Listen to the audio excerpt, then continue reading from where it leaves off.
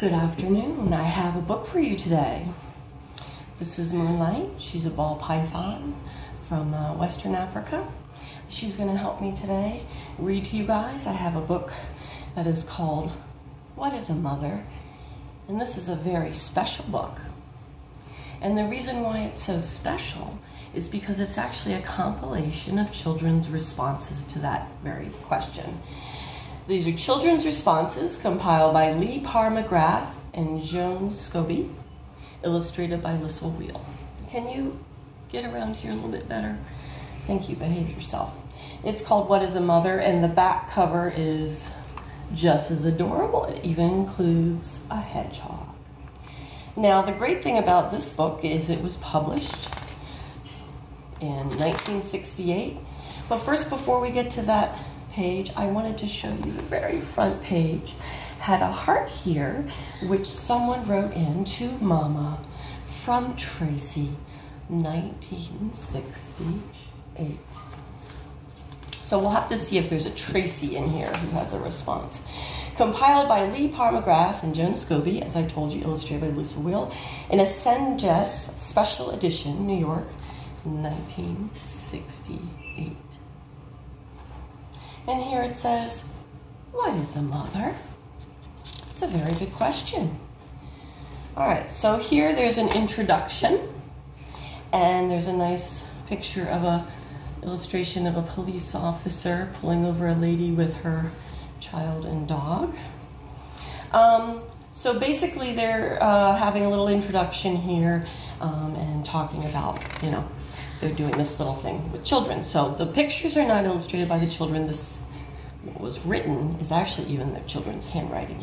So on the first page, the first person, Louise, says that a mother is the only one if she sings your favorite song, It Stops Thundering, by Louise. This is from Julie F. A mother is one who will never forget you, even if you get married and move to another town or place. Isn't that nice? Calling each other long distance with a landline, 1968. Next we have Marshall. When you come home, she tells you to stay out.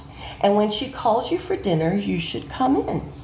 When she tells you to go in the shower, you better do it. Marshall. Here we have Mary Claire S. Mothers nibble before meals and tell you not to. That's what a mother is. All right, here we have Andy's response. This is the story of what a mother is. A mother is to visit you when you have your tonsils out. Number 2, a mother is to keep you from scratching your chicken pox. Back then, there was no chicken pox vaccine, kids. Number 3, a mother is to visit you when you have a broken leg. 4, a mother is good to have. Andy. The sad thing is, a mom can't visit you if you have coronavirus. All right, sorry. This poor kid, he's been through some stuff. All right. Libby said, mothers say no before the child can ever tell her what she wants. But I think mothers should let them finish. Liz Ann has to say, who is a mother? She knows what is important. That is why God asked them to be a mother. Jeannie says, mothers are friends to dogs. Wait, does she feel left out? What's going on here? I never really looked at that part of the picture. She's kind of like, Mom, I want treats too. All right, Jack says, mothers are people with X-ray eyes. They always know where you are, what you are doing, how you're doing it, who you're doing it with, and where you're doing it. They are the first ones to find out what you don't want anyone to know. And that loud noise, ladies and gentlemen, was Moonlight knocking down our book for our next story time. Can I get my wrist back now? You're supposed to be cooperating. Okay. Doug, that was Jack, by the way. Doug, just what is a mother? A mother is undescribable. Where are you going? She's like, I'm going for a slither. Okay, here we have Fred T. He's in class 3S. It is lucky that we have a mother, because if we did not have a mother, everything would be in a big, big mess. Hate to tell you, Fred, some moms are not that, you know, some moms are messy. All right, Betsy, what is a mother? When I have something to tell somebody, I can tell my mother. Sometimes, but not all the time. Here's Janet. Some mothers sign your report card. Some write notes when you are absent. Sometimes they drive the children to school and back. Hey, Moonlight. The mother does the studying. Janet, the mother does the studying? Somebody's been doing your homework for you. This is from Gary. A mother doesn't do anything except, can you behave? Good grief. I thought a parrot would interrupt me, but really. A mother doesn't do anything except she wants to. Nobody makes her take baths and naps or takes away her frog. Gary. Chip says, this is what a mother does in this order. 1, they buy birthday presents. Stop trying to climb on things. 2, they write letters. 3, they talk on the phone. Back in the 60s, 70s, and 80s, we sure did. 90s, some too. 4, and sometimes they clean house. Number 5. Number 5 was left blank, so maybe that's for you to fill in. All right, that was Chip. Now we have John. Another cursive handwritten note. Millennials. Don't say boomer, I'm not a boomer. My mother, she's busy around Thanksgiving. By Christmas, she's full of joy. By January, she's even happier because school starts. John. Oh, sweet. My mother is like nobody else. I love my mother, and I think you should too. Margaret M. How sweet. Okay, you're going under my arm because you keep trying to get somewhere. My mother works for me. Wow. She cooks my lunch every day. She cleans the table. She also might keep me clean. You will enjoy a mother. Love, Nan. Nan, that's like a grandma's name, Nan. All right, Jimmy wrote, a mommy is a wife. A mommy looks after children, and she yells.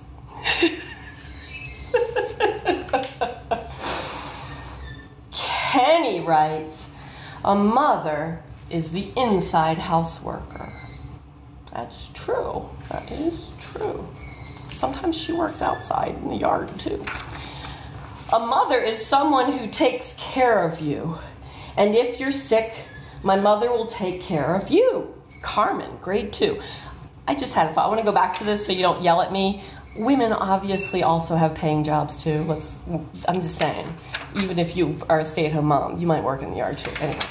Okay, Ralph said, do you know what's a mother? I know because my mother always tells what a mother is and what a mother does and mother this and that. Alrighty, Ralph. A mother cooks for us. I love you, mother. Yours truly, your son, Ricky. You think that's Ricky Gervais? No, because he's only a year older than me, so he would have been 0 when this was published, I think. All right, this is Maureen. My mother helps reach tall things. Ooh, somebody's bird got out on the chandelier. Good thing the fan's not running. There's no fan on this, so the bird is okay. I hope the bird doesn't mind stepping up to a bare hand. What's gonna happen next? Is the bird gonna fly away? Is the bird gonna bite her? Is the bird gonna step up? Is the mom gonna fall? Look, she's on tippy toes. Does the daughter push over the chair?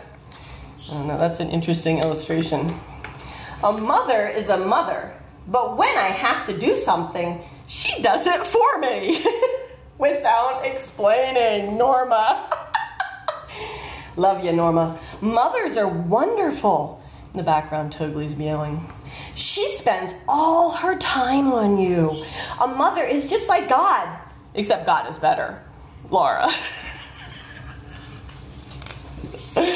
That's sweet.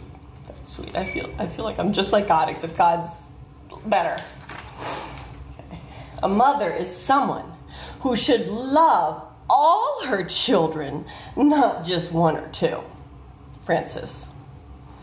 That's a really sad illustration, isn't it? Poor little puppy. Just go over there, dude. All they're doing is lying on their mom. Silly. What a mother is. A very dear person who has given up her life with her parents to be by herself with her husband. Also to raise a few children herself. Hester. Hester didn't really plan the spacing, but the publisher probably could have kind of centered it on the page just to make it, I don't know, whatever. Sorry. Okay, Sue, another cursive handwriting. Child, my mother is a lady. She goes to meetings. She plays games with us in the evening and makes the team she is on win. I love my mother and she loves me, Sue.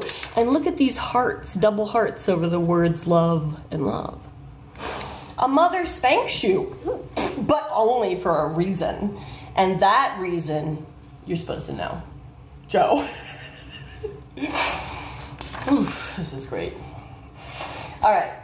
If I forget to tell my mother I need my shepherd costume tomorrow morning, she finds one in the night. That is a mother. Harry. Harry, you probably should have told your mother you were in the school play a little sooner. We, as moms, we've all been through this. We get the call, I forgot to bring my whatever for the concert. Can you bring it now? My youngest son has nightmares about that. About me not bringing what he needs. This is from Jim. She cooks only 3 times a day. She cleans often, but not as often as she takes care of her children. Oh, Jim, that's nice. Let's see what Mary Louise had to say. A mother is a lady who has trouble with her children or in her house, but she doesn't mind. Yes, with some of these, I'm like, where is this going? A mother is someone to love and someone to play with. You will enjoy a mother. Love, Debbie. I love the way some of these are like ads, like marketing campaigns. Please purchase a mother this week. They're on sale, 30% off. Actually, you know how much mothers are right now during the coronavirus pandemic? Mothers are worth their weight in gold right now. Dads too, everybody who's at home, whoever you are at home, taking care of whoever the kids and the... Woo! It's a time. I'm thankful I have teenagers and I don't have to change diapers, I'll tell you that. She always says to ask her about anything, but she sure doesn't know much about 4th grade math. That's from Mary. Elliot. Mothers always shout, pick up your things, and they mostly end up doing it themselves. Elliot. Oh, Missy. Missy has very nice handwriting and planned her spacing a lot better than some of the other participants. But you can tell she's older. She's very neat. She's organized. This is like someone to contend with. This woman right here, what's her name, Missy? Her name's Melissa now. Yeah, someone really together. A mother is a woman that God made. Maybe I should have read it before I said she has it together. Sorry. When a man goes out to work, the mother stays home and cleans. But if there was not a mother, the man would have to stay home one part of the day. Missy, one part of the day? So if you're a single mother, you gotta, wait, whatever, never mind. Mothers get mad if you use your brother's toothbrush, but he doesn't care. Larry.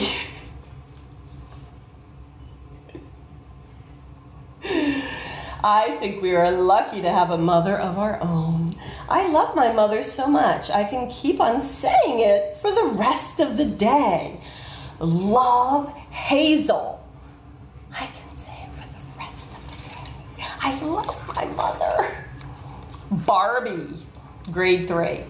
So grade 3 is usually 8 years old. This was published in 1968.